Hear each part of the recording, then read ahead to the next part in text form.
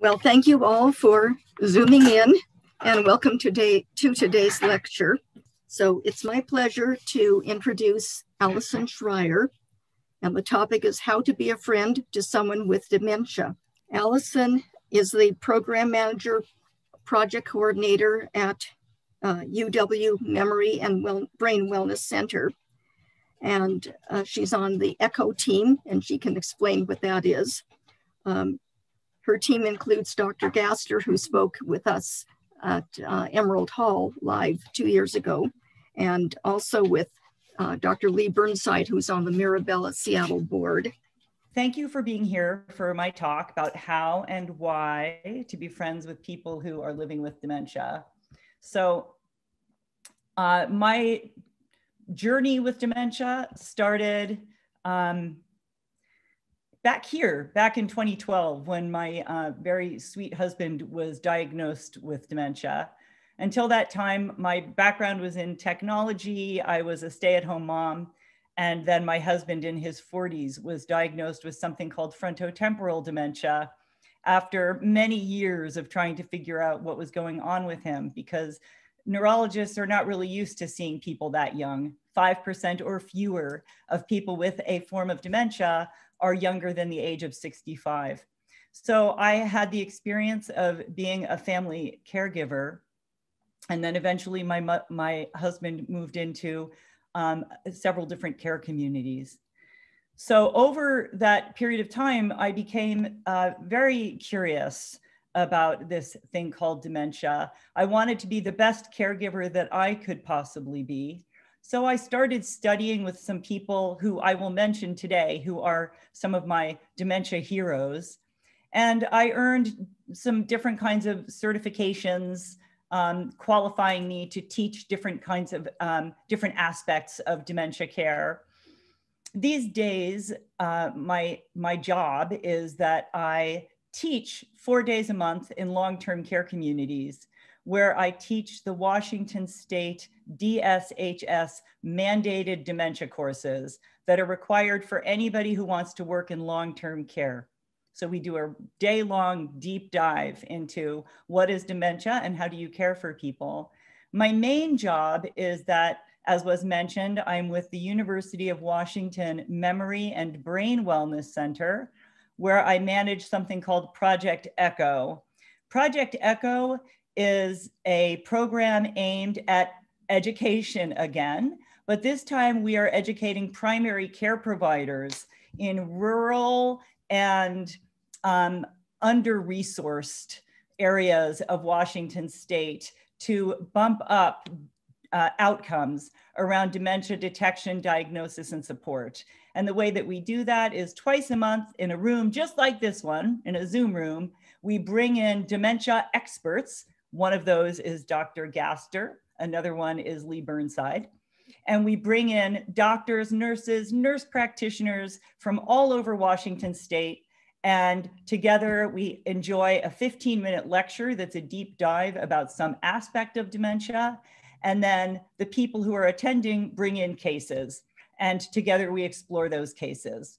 So the goal is to allow people throughout Washington State to be treated locally rather than need to always go to Harborview to get help with their dementia symptoms.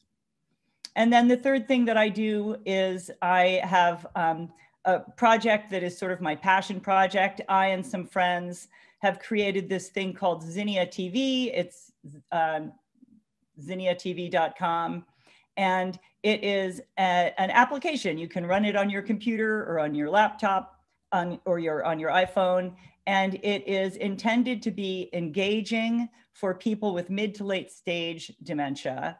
And they're very fun videos that are very specifically designed to be digestible by people with mid to late stage dementia and to encourage communication and connection with the people who care for them.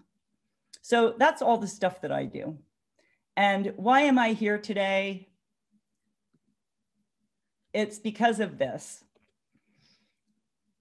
So after I was diagnosed, my friends stopped coming around to see me. Finally, I called one of them and asked him, "Why don't you come see me anymore?" And he said, "Richard, I just don't know what to say." And I said, how about hello? This is a quote from Dr. Richard Taylor, who had a diagnosis of Alzheimer's disease.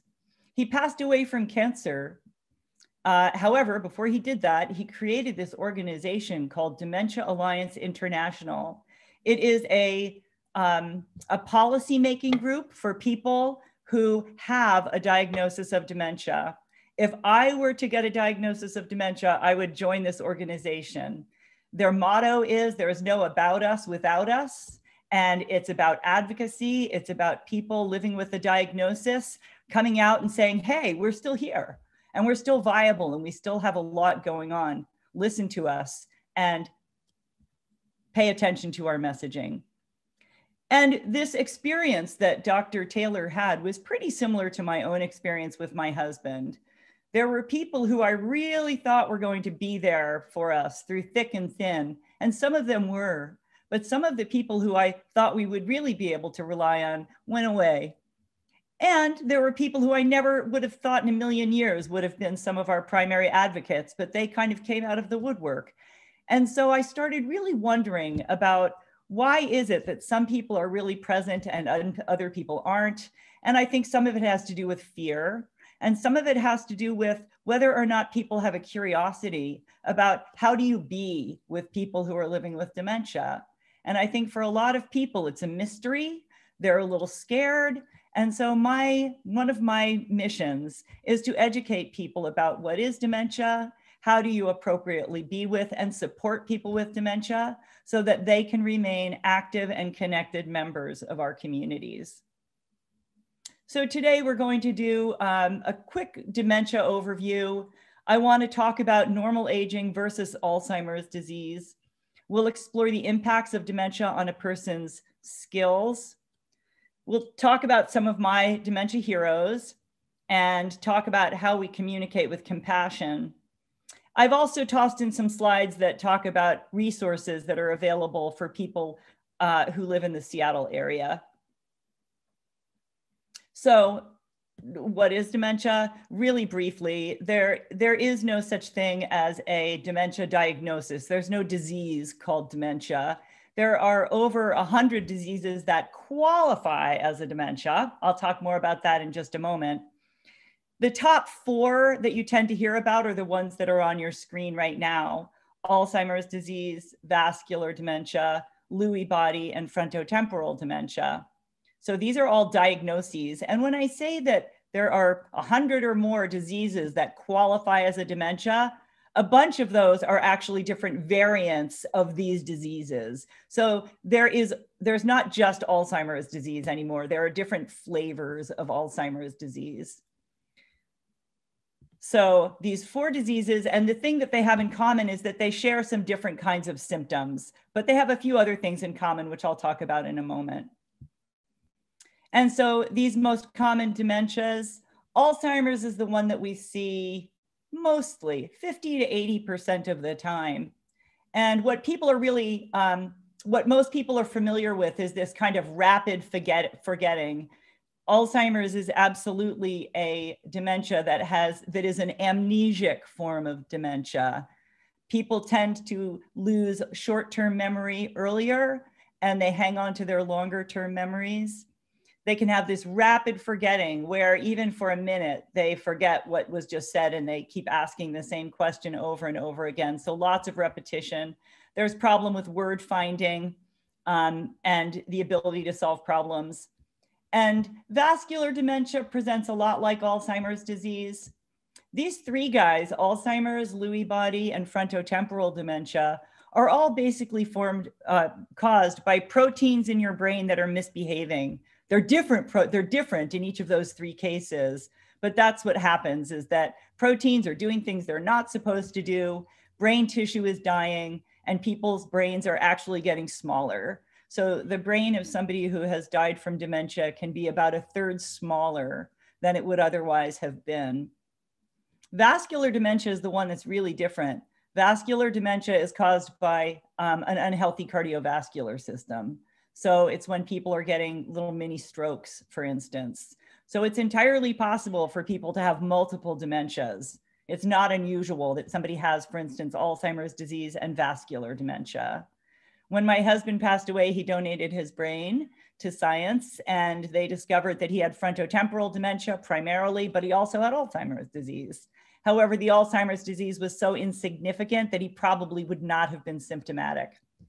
I don't know if you're aware of the fact that doctors make a distinction between Alzheimer's disease and Alzheimer's disease with dementia, because it's possible to have any of these things building up in your system for up to 20 years before you become symptomatic. What we're working on more these days in the science world is less a cure and more trying to figure out how do we extend that period of progression. So if I know that I can have this stuff going on in my brain for 20 years before I become symptomatic, whoa, what if we could stretch that out to 30 years or 40 years? So I would maybe die in my 90s of something else before my dementia symptoms ever kicked in. So lifestyle is a contributor to how long that period of progression is. I'm going to toss out a name for you. I see some of you writing notes. There's a report called the Lancet 2020, LANCET 2020. I think I might mention it somewhere else in this talk. But the Lancet 2020 is a really outstanding report, and it gives a big list of all of the things that you would change in your life if you wanted to extend that period of time. Right now, doctors reckon that about 40% of the people who are living with a dementia diagnosis have a disease that could have been prevented. And it's never too late to start making those changes. So Lewy body dementia, onset is a little bit younger generally than Alzheimer's disease. It is the only dementia for which hallucinations are pretty typical, and especially earlier on in the disease.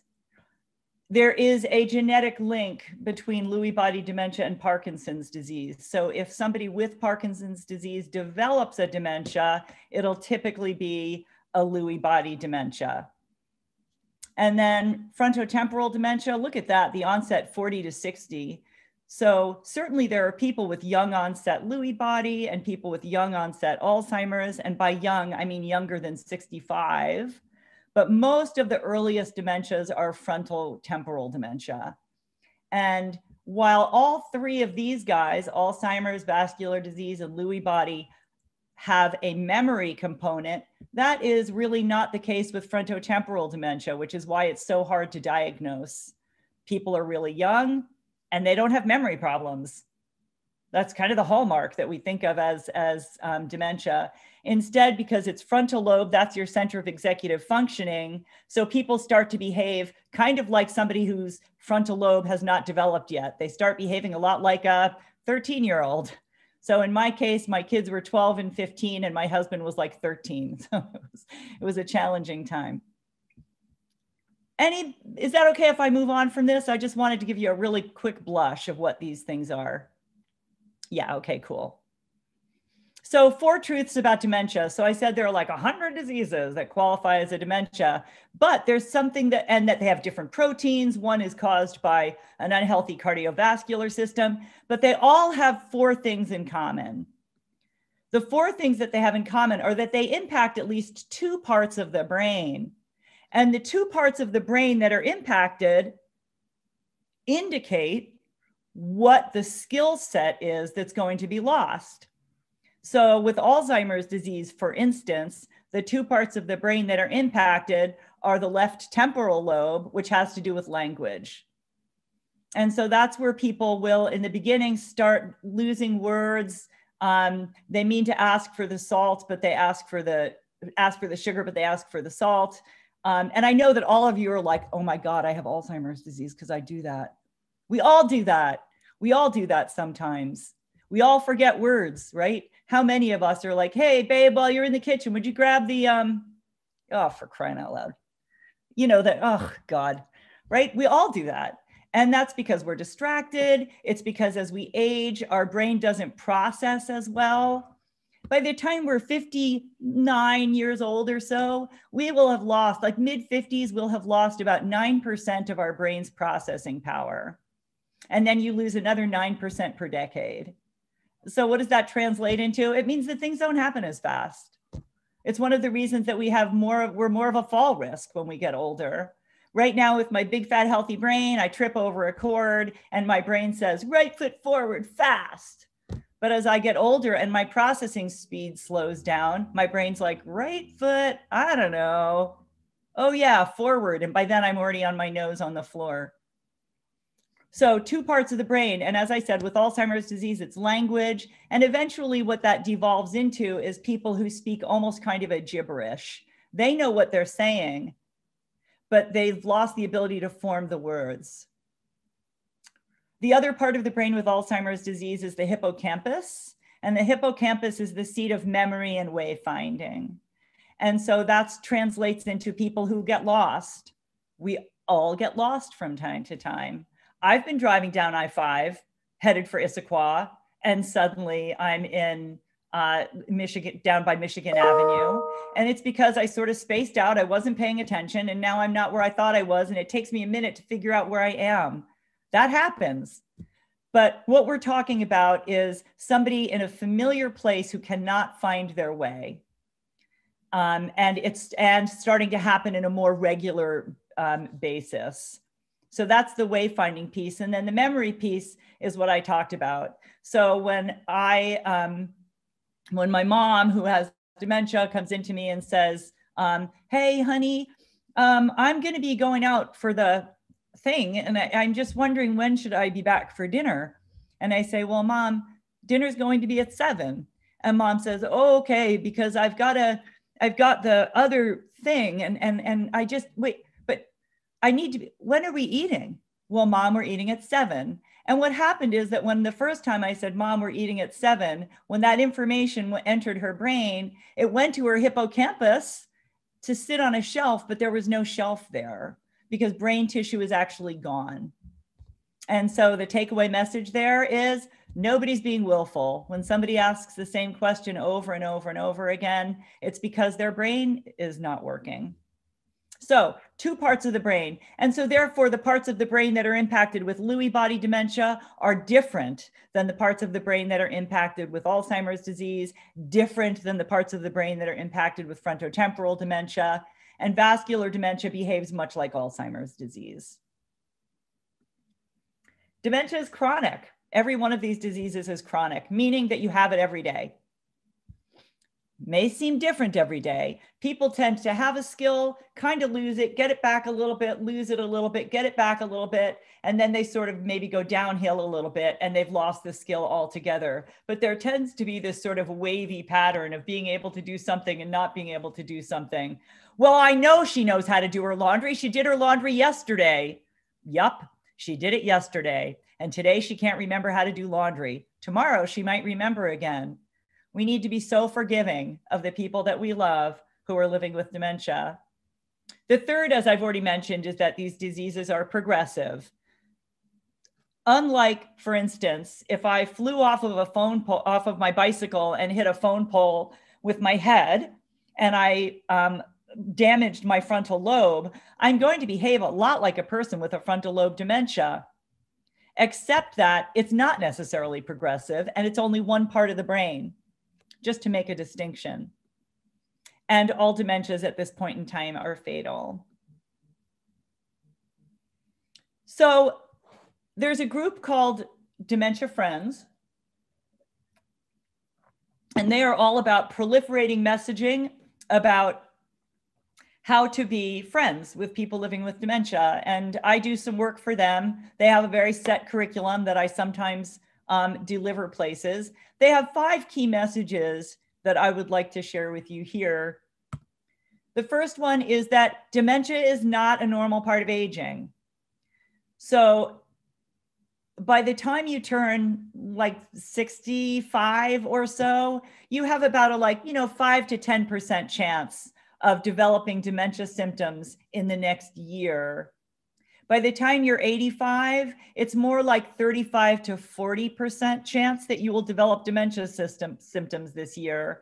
But what that means, like the bad news, is that you have a 35 to 40% chance of having dementia when you're in your 80s. But the good news is that you have a 60% chance to 65% chance that you're not going to develop dementia. Dementia is caused by diseases of the brain. It's not people just choosing to be willful and challenging. And as you now know, dementia isn't just about memory problems. There's a whole lot more to it, which we will be discussing in more detail. It is absolutely possible to have a good quality of life with dementia, and I'll talk about that in a lot more detail. You know, the messaging for years, it's kind of like where we were with cancer many years ago. Like, have you talked to Bob? No. What is it? Why? Well, his wife has cancer, right? That's the way it was a long time ago. And that's kind of the way that people are now with dementia, unfortunately. And I'm a stigma buster. I'm all about like, let's tell people, because I really believe that people should be candid about what's going on with them. And people need to learn how to be with people with dementia and accept that it is possible to have a good quality of life. And of course, there's way more to the person than just their dementia. And the thing that I always encourage everybody to do is think about this, about what would happen if we assumed that everybody in our life is actually doing the best they can.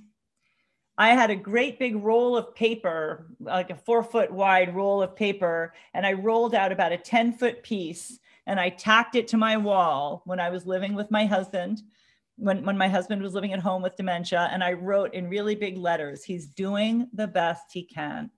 And I went multiple times a day to stand in front of that piece of paper to help me be a more patient and caring, loving care partner. So let's talk a little bit about normal aging versus Alzheimer's disease. So memory that disrupts daily life. So I'm going to play out a little scenario for you. And the scenario is that I am getting ready to leave my house. I have a big, fat, healthy brain. I'm getting ready to leave my house to go to a family gathering. As I leave the house, I walk out, put on my coat, I walk through the living room, and there's my sweet old dog lying on the sofa, sleeping. And I think, oh man, I should probably put some food out for him. So I go back to the kitchen, and on the way to the kitchen, my phone rings. Yeah. Now, let me stop for a moment and say, our brains, our healthy brains, are able to hold between 5, let me get my hands up there, 5 and 8 things in working memory. And what's in my working memory right now is feed the dog. So I get into the kitchen. Yeah. Oh, hi, it's my sister. I'm going to her house. Yeah, no, I was just leaving. What, the blue sweater? Yeah, but don't get anything on it. No, yeah, I'll bring that. Oh, okay, I can bring the shoes too. Yeah, no, that's not a problem. No, I've already put some stuff out in the car. Okay, on and on we go. I hang up the phone. Where is feed the dog? Gone. So how do I, but here I am with my big healthy brain. I stand in the kitchen and I think, why am I in the kitchen? How many of you have had this experience? You open the refrigerator door and you stand there and you think, why am I in the refrigerator? Right? I got distracted. The reason why I'm in the kitchen left my head.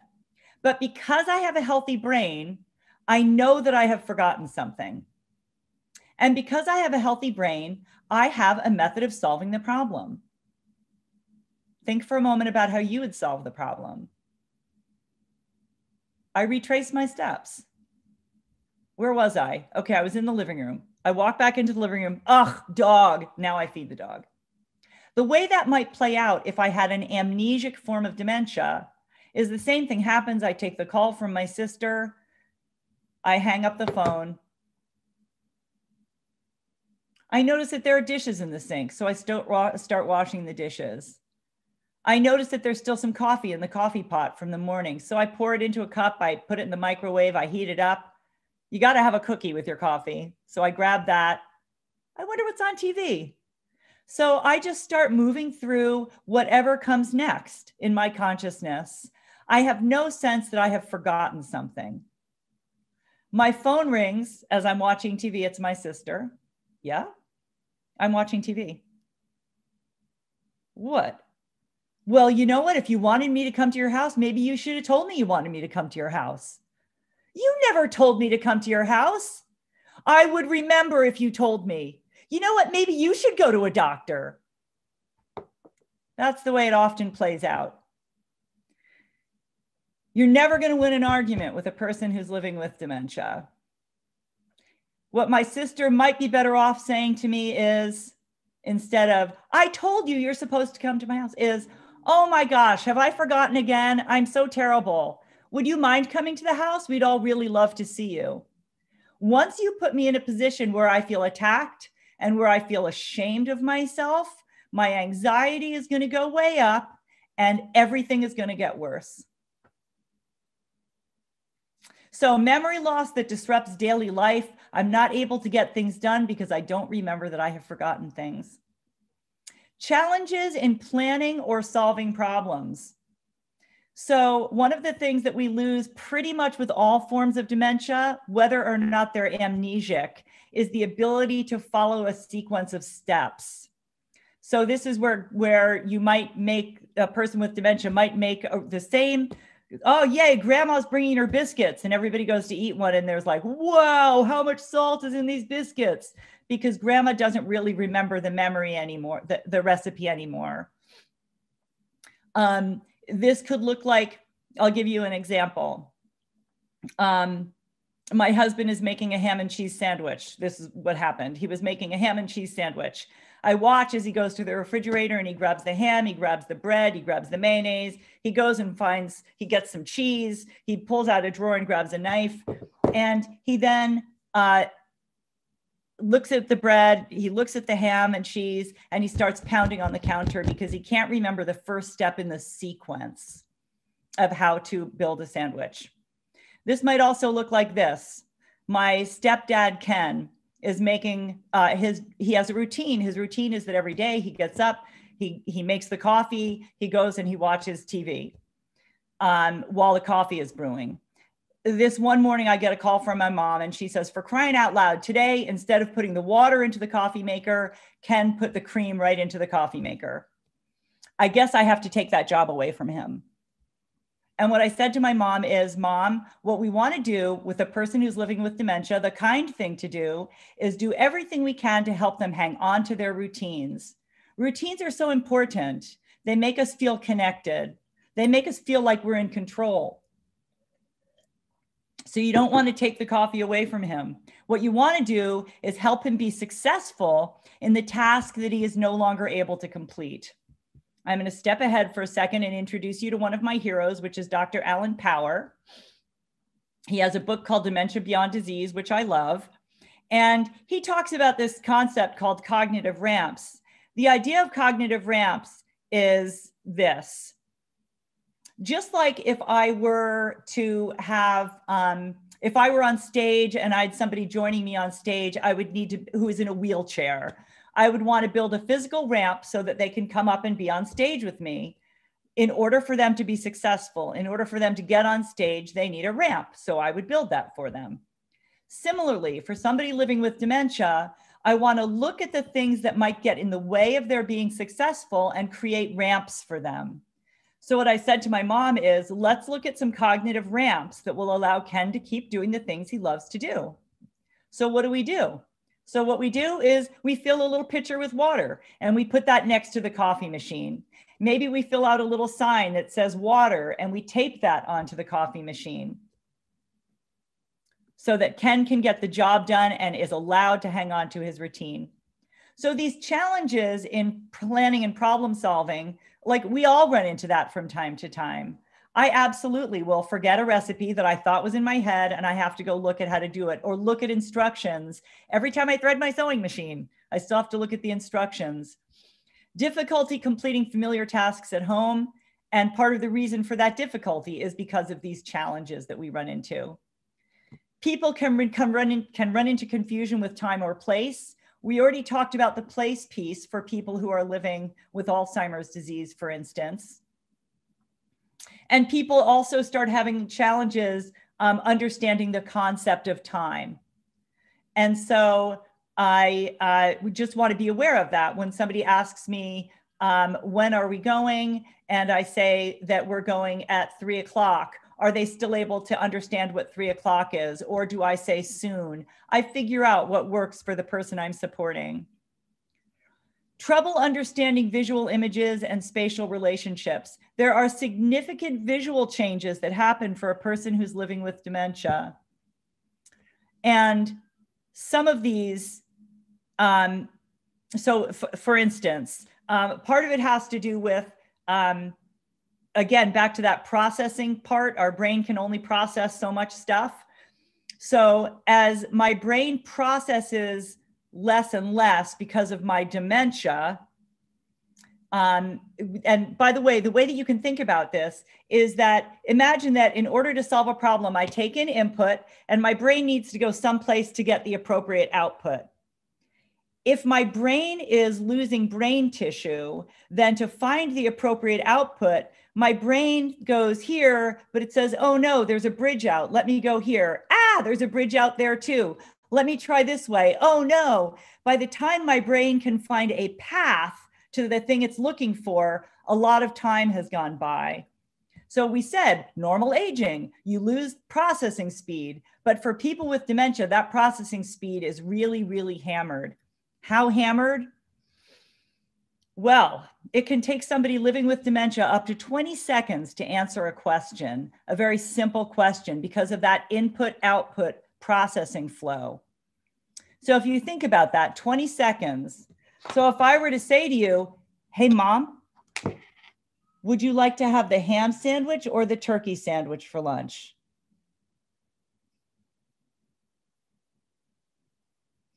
That was 5 seconds.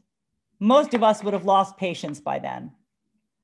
Mom, hello, did you want, we raise our volume, did you want the ham or the turkey? We need to give people time to be able to answer a question. So that processing issue also impairs our vision. So for somebody living with mid-stage dementia, it's almost like they're looking at the world through binoculars. They have a very limited field of vision because that's all that my brain can process and keep me safe. So what does that mean? It means that I don't want to come in from the side. I want to greet somebody from the front. I don't want to come in behind somebody. It also means that if somebody is looking down at their plate, for instance, they might not be able to see it because it's not in their field of vision. So I might need to move the plate out a bit. It might mean that when I'm walking with somebody, they always insist on walking behind me. And it's because that way they can keep me in their field of vision. Additionally, people have issues with colors that are the same colors that are all in one space. Let me tell you what I mean. My husband would go to our white bathroom that had white tiles, white floor, white toilet. He would shut the door and pee on the wall because the toilet became invisible. So families will do things like put red tape around the toilet seat or change the toilet seat. Put red tape along the line of a white bathtub so that people don't fall into it. If I'm going to help you do a cognitive ramp by placing your clothes out on the bed to make it easier for you to dress yourself, I'm not going to put your camel hair sweater and your khaki pants on a beige bedspread because you won't be able to see them. We already talked about the fact that there are new problems in speaking or writing. Certainly the ability, misplacing things and the ability to retrace steps. And so I start buying duplicates of things because I know that they're going to get lost, for instance. And if somebody says they can't find it, I don't say things like, don't you remember? Well, they don't. Decreased or poor judgment, people will make decisions that don't make a whole lot of sense because of their inability to process a logical processing of consequences. So spending money where they shouldn't be spending money, doing things that are dangerous or reckless. I remember my friend's husband who had frontotemporal dementia was out in the yard cutting branches. And usually what he would do is he would put them in a wood chipper. But what he did is he came inside and he put them in the garbage disposal. So doing things that just don't seem to make a whole lot of sense. Withdrawal from work or social activities, it gets harder and harder for people to stay connected to conversations and to the things that they once loved. People tend to start having a bit of apathy. Once they loved mountain biking or hiking, and they just don't seem that interested in it anymore. That's kind of a normal happenstance with dementia. And what we don't want to get into is a routine of nagging people to do the things that they once loved to do. We accept the fact that people kind of withdraw from things. Remember that in the earliest stages of memory, because of this processing speed issue, early stages, I'm talking typically before somebody is even diagnosed, they are missing about 1 in every 4 or 5 words that other people are saying, because by the time their brain is processing what's being said, they skip a beat and they miss something. And so what that translates to as the person living with dementia is, I don't know what he's talking about. I'm having a harder and harder time understanding conversations with that guy. I don't really want to talk to him anymore.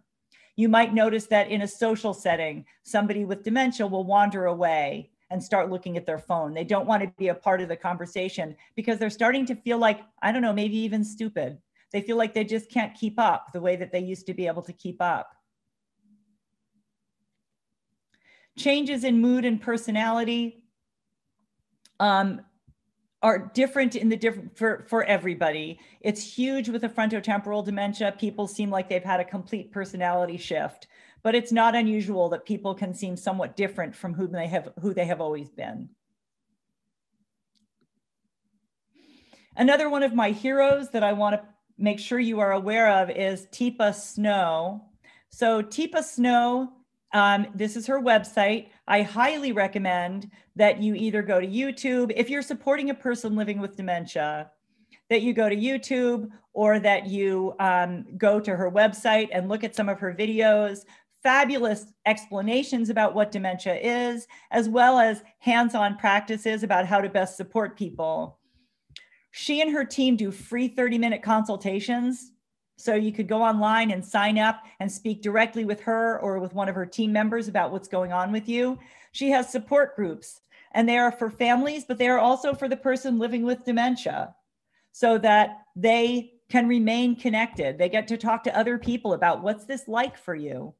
I want to point out that the University of Washington, the Memory and Brain Wellness Center, is a resource that I list later on in this presentation. They too have support groups, both for people living with dementia and for people who are supporting them. Teepa Snow talks about something called the positive approach. When I approach people, as I mentioned, I always approach from the front and I always identify myself. There's a very specific way I do this. I hold up my hand. Here's my hand, here's my face. We're connected. Hey, it's Allyson. So good to see you. And then I very slowly lower my hand so that they see my hand is coming in for a handshake, especially somebody with mid-stage with that binocular vision. If they don't see my hand coming, if I just stick my hand out, they might not see it coming. So I approach like this. Allyson, so good to see you. In care communities all the time, I see this. Mom, which one am I? Hey, hi, do you remember me? People are so desperate to have the person with dementia recognize them and remember them. We need to ask ourselves whether or not that is helpful to the person living with dementia. And the answer is it's not. We don't want to ask any questions that somebody is likely to get wrong. We want people to be successful. And so therefore, I always start by identifying myself. And you know, frankly, I do this with people who don't have dementia. Who remembers everybody they've met? We use people's preferred names, speaking slowly and clearly because we recognize that people's processing speed is slowing down. And we tend to use fewer words as well. And there is that processing time piece. Communicating with compassion. I'm just going to turn my timer off so it doesn't buzz. Pause that. Okay. Reflect and validate emotions. Well, what we know is that people living with dementia can get upset about things. And think about it, right?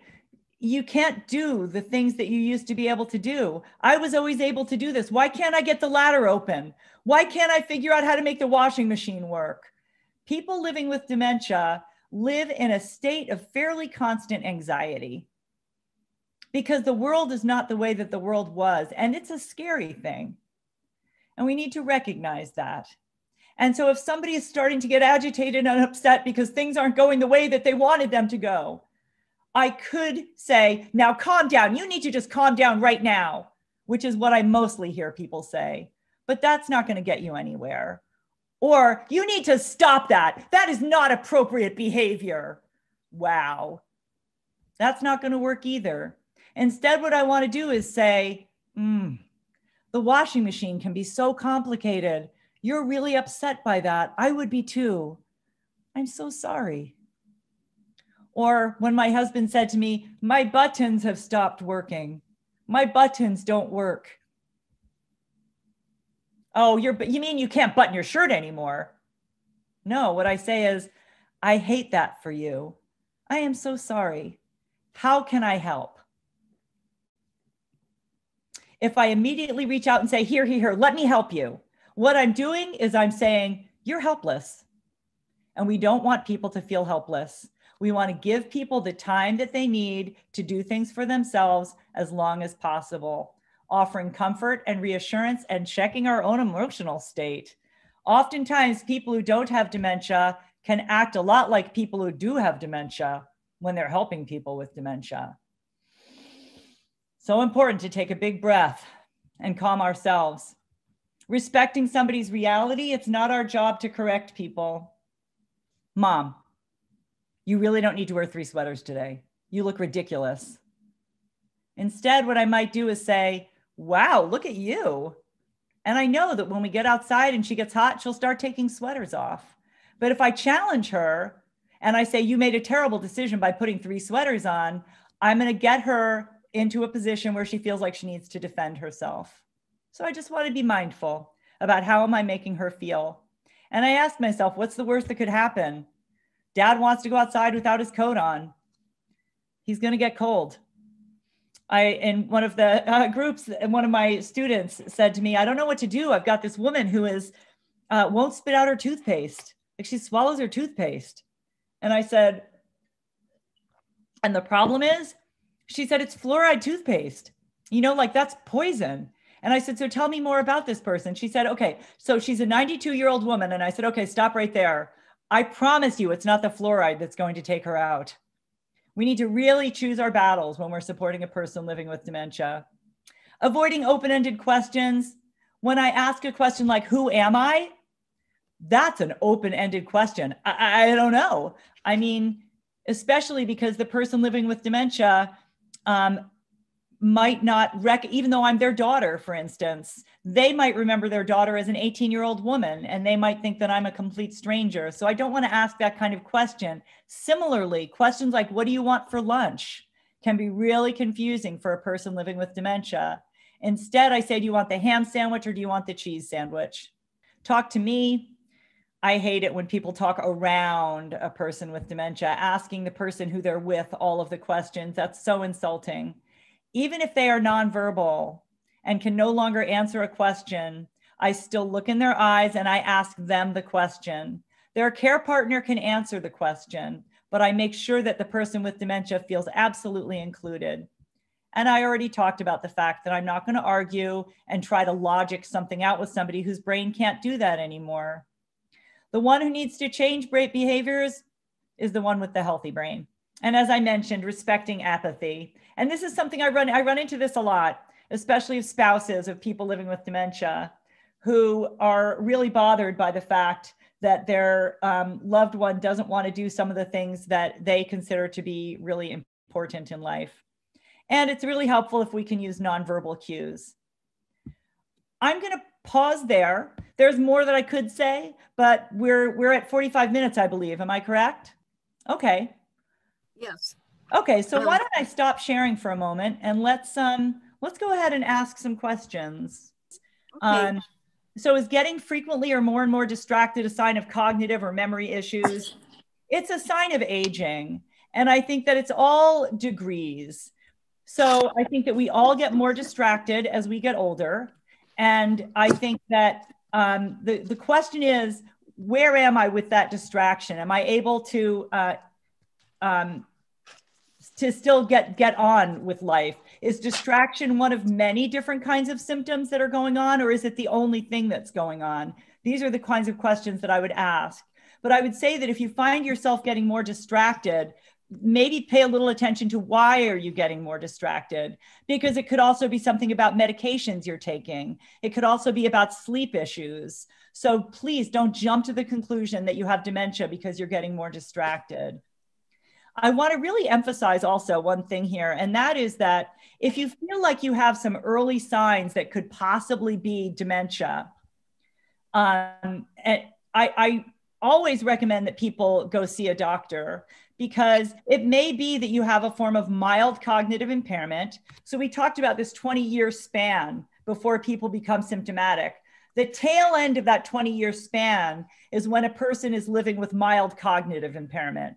So I've got some stuff that is making life harder, but I can still drive, for instance. I can maybe still go to work, but there are some symptoms that are dementia-like. 10% of the time, mild cognitive impairment is something that's reversible. It's not dementia. It could be a vitamin B12 deficiency. It could be sleep issues.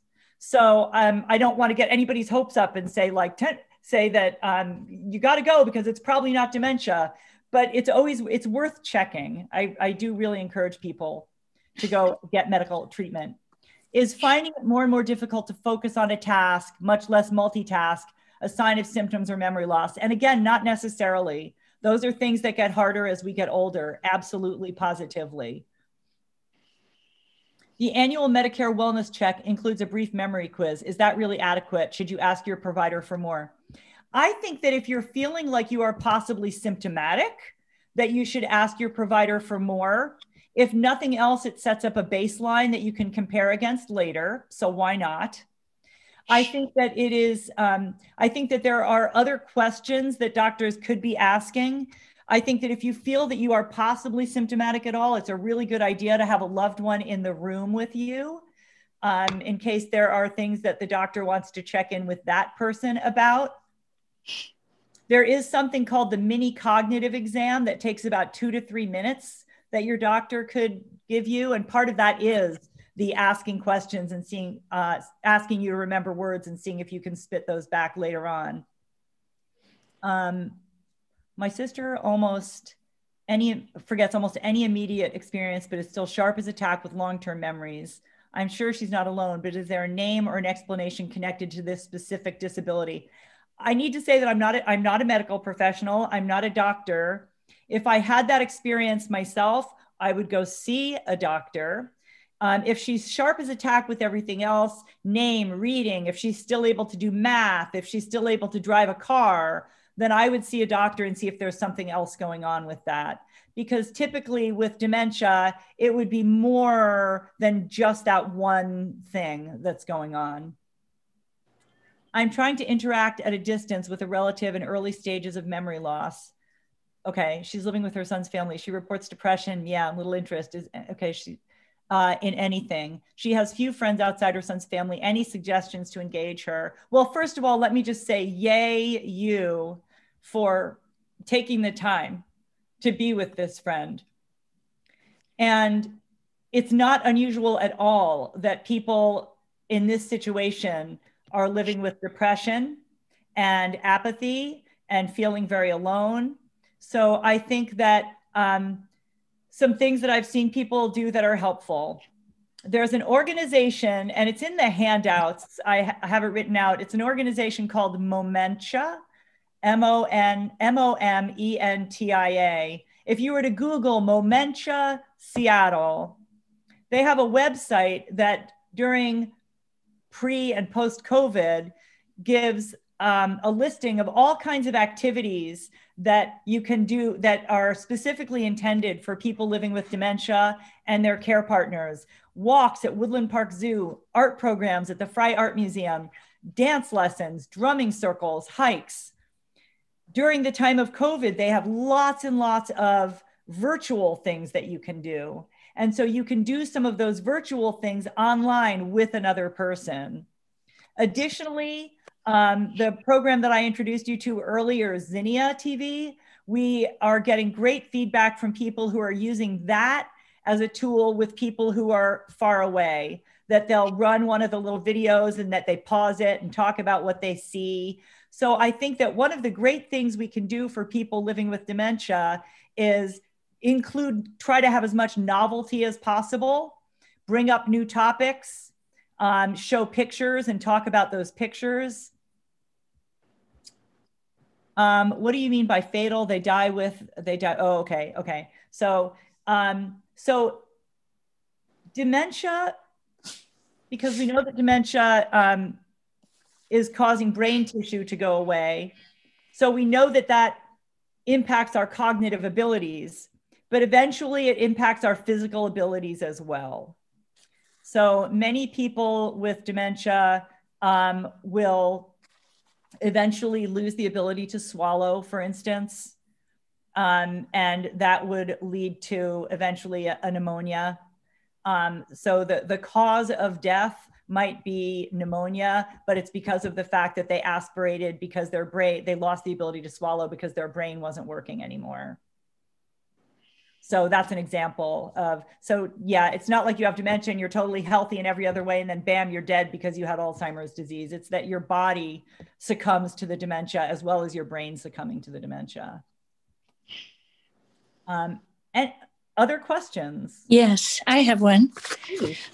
My question is, in a visit to my family doctor, whom I adore, but she was giving me one of those 5-minute, 10-minute dementia tests, which I didn't do perfectly, the building the house and stuff. Sure. And so she told me, I said, well, do I have dementia? And she said, well, you don't have a diagnosis of that, but because you're smart, you can hide it a lot longer. And that stuck with me. Is that factual? Yeah. So here's the deal. If you were to take two brains of somebody who has, say, I'm reversed here, but if you were to take two brains, you have a person with a 3rd grade education and you have a person with a PhD, and they have exactly the same amount of stuff in their brain that would cause dementia symptoms. The person with the 3rd grade education is going to be far more impacted at that stage than the person with the PhD. So it's not to say that incredibly bright people don't develop dementia symptoms, but their progression, it's a raw materials game at that point. I have more neurons that I have developed over a course of my life. And so therefore I have more to lose before I become more symptomatic. So my progression might actually be from the time that stuff started building up in my body, it will probably be a longer period of time before I become symptomatic. And so your brain is more able to find its way to the place that it ultimately wants to go because you have more neuronal pathways because you're a highly intelligent person. So if you look at the Lancet 2020 report, some of the things that are recommended are novelty, keeping yourself curious, keeping yourself interested. You're less likely to have dementia symptoms if you are somebody who learns a new language later in life, if you take up a musical instrument. So you keep building neurons. And by the way, even people who have dementia are still building neurons, even though they're losing neurons. It's just that they're losing at a faster rate than they're building.